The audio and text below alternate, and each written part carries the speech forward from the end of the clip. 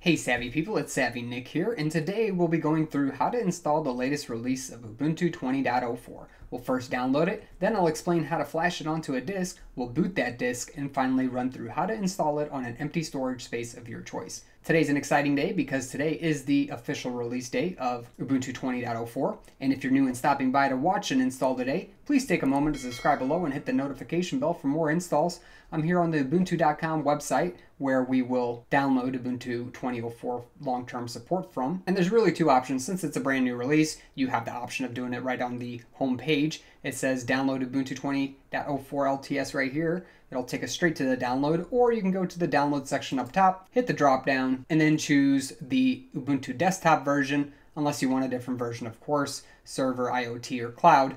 But the one we're interested in today, Ubuntu Desktop, and we'll hit the 20.04 LTS. This will go and automatically choose a mirror closest to you, and the download will start automatically down below. If you need to look at more mirrors, you can simply do it by hitting download, going to Ubuntu Desktop, and clicking on the See Our Alternative Downloads. Once you've done that, you can go down to the bottom here, and once you've done that, you can see that you have the network installer available here instead of the full image of 2004, or if you go down to the very bottom, you'll see all the Ubuntu mirrors. If you click on that, now you can go ahead and select a mirror closest to you, just in case the one you're currently using or the one that Ubuntu gives to you is a little bit too slow. So I could search for mine, so the United States here, and you can see all the different mirrors and the top speeds of those mirrors for downloading. So let's select one real quick, perhaps this Pacific Northwest. And you can see here I have the mirror location available to me. So if I click on that, you can see that we have a varying range of different versions available to us, including 20.04.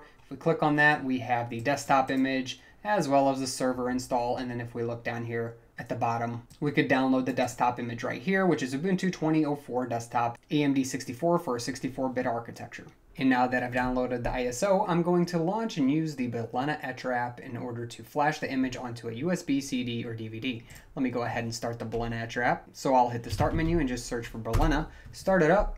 And Balena Etcher is an easy to use application available for Windows, Mac, and Linux. I'll go ahead and put a link in the description below if you want to download the application. You can also use any other application that can create a bootable disk, such as UNetBootin or Rufus. First thing I want to do is select an image, and that's the one we just got done downloading. So you see here I have Ubuntu 20.04 desktop AMD 64 available, and I'm going to go ahead and click on that and hit open. Next, I'm going to go ahead and put in a USB, CD, or DVD. Since I already have one in, it's already automatically populated here. But if you have more than one, you'll want to hit the change button and make sure you select the proper USB, CD, or DVD, because the contents of it will be erased in order to put the Ubuntu installer onto it. So make sure you're selecting the proper USB, CD, or DVD, and then go ahead and hit continue. And once you've done that, you can hit the flash button. The application will ask you for administrative privileges. Go ahead and give it. And after you flash the disk, you'll take it over to the computer or server where you want to install Ubuntu 20.04 on, and then insert it. Then you'll have to boot into your BIOS in order to change the settings around and select the newly created bootable disk to boot first. This is usually done by finding the correct key to boot into your BIOS for your particular computer. It's usually one of the F keys like F2 or F10. Then you'll find a tab usually called boot order, and you'll have to exchange the order so that the bootable disk is first to boot. After you have that set up, you will save and exit out of your BIOS, and you should see a screen similar to this if you did everything correctly. If you went ahead and made it this far, please hit the like button. It really does help me out. Alright, if you see this screen, you've successfully made it to the install portion. Really, there's two options here to go ahead and install with. We can go ahead and either click on Ubuntu or Ubuntu with saved graphics. If you have an NVIDIA graphics card, you might want to go ahead and select this option instead. Otherwise, you'll go ahead and choose the first option, Ubuntu. Alright, and here we're being welcomed by the Ubuntu installer, so we'll go ahead and select a language, and then we'll simply go ahead and click on Install Ubuntu. And on the next screen, we are asked to go ahead and select our keyboard layout. Well, the default English US is fine for me. You can also test your keyboard by going ahead and by typing in this text field here. And I typed in QWERTY and I got out QWERTY, so that seems to all work fine. You can also use the detect keyboard layout option if you want to automatically detect your keyboard's layout. And once you've done so, go ahead and hit continue. Next, we're being asked what kind of an installation we want to make. Well, the normal installation is fine for me. That comes with a web browser, some utilities, some Office suite, as well as games, and media players. If you want the minimal installation, which comes with just basic utilities and a web browser, you can go ahead and select that one instead. The other two options are download updates while installing Ubuntu. As it says, it saves time after the installation, so you can go ahead and select that if you want your updates made. Then you also have the install the third-party software. This is for graphics and Wi-Fi drivers that may need additional support through proprietary software and drivers. So you only have to select this option if you know that you have some kind of hardware that isn't supported by the standard drivers and kernel. Otherwise, you can go ahead and hit continue. All right, and here we can go ahead and select to erase the disk and install Ubuntu. So as it says, it will erase the entire contents of whatever storage disk that you plan on installing Ubuntu on. That means any and all files, as well as any operating systems, and it warns you of that as well right here. So you'll want to make sure you have a clean disk where you're installing Ubuntu on, that you have nothing else on it. And the next thing we'll check out is the advanced features. So in advanced features, you can select whether or not you want to use an LVM for logical value management. This allows you to control storage spaces a little bit easier and make snapshots, if necessary, of the system.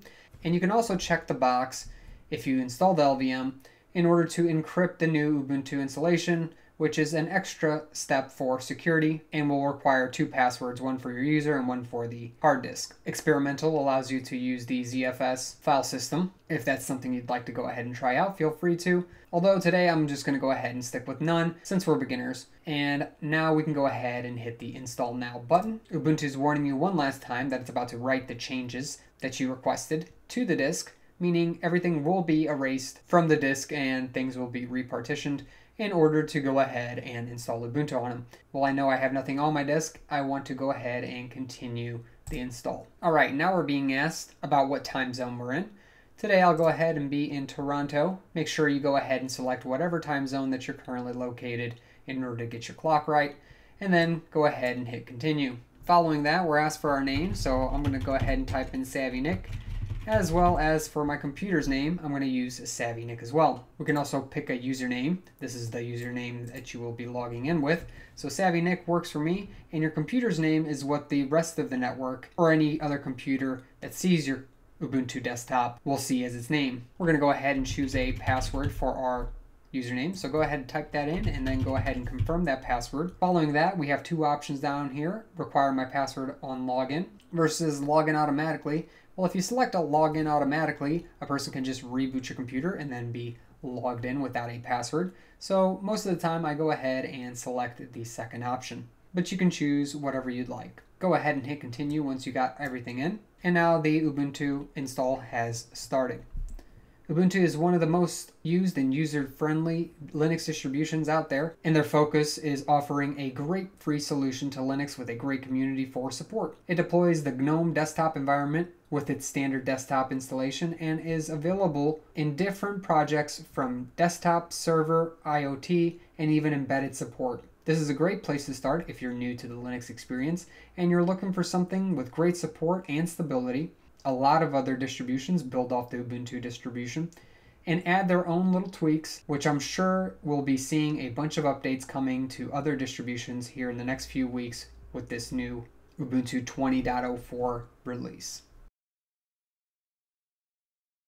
Alright, and once the install is complete, you'll be prompted by this dialog box to go ahead and restart your computer now, so we'll go ahead and select that option.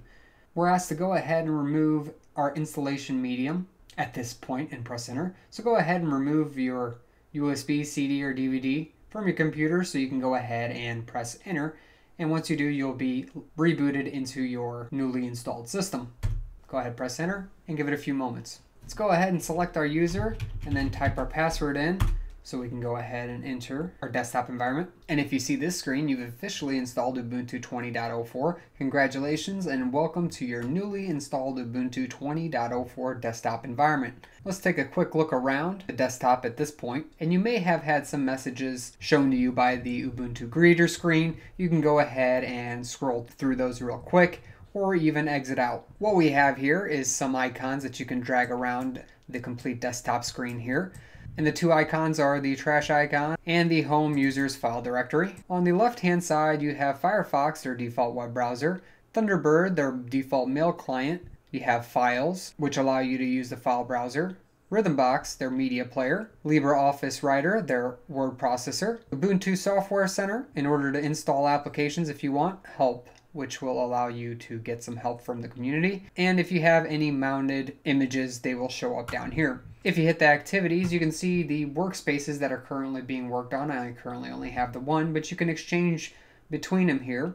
And then in the middle, you can search for various different applications on your computer. If you go to the bottom left-hand corner, you can show applications and see all the various different applications that come with Ubuntu 20.04. Since we did the default installation and not the minimal, we have plenty of applications available to us. The other thing you can do is, of course, search for various different types of applications up here as well. And back on the desktop in the middle, you'll see the current date and time, as well as a calendar widget available to you. And any and all notifications will show up in here. You can also set the do not disturb if you don't want to get notifications. On the right hand side, we can go and check out just a few more things. One being the volume control, another being the current wired or wireless connection that you have. And if you click on here, you can turn off the Wi-Fi or wired connection as well as get to the settings for it. You have settings for the overall Ubuntu operating system, or you can power down or log out of the current machine. The one last thing I want to check out is how the resources are being used. So let's just launch HTOP real quick. And let me make this a little bigger so we can see it a little better. And as you can see here, we have around 795 megabytes of memory being currently used, maybe a little bit under that. And the processor keeps going between about 0 and 3% on the CPU load for the cores. We also have around 113 tasks running with 251 threads. And you can see the various different types of processes running in the background. Well, that's about it. I hope you enjoyed this installation tutorial of Ubuntu 20.04, and if you have any questions, comments, or suggestions, please post them in the comments section below. Also, make sure to subscribe for future videos and make sure to like the video. Thanks for watching.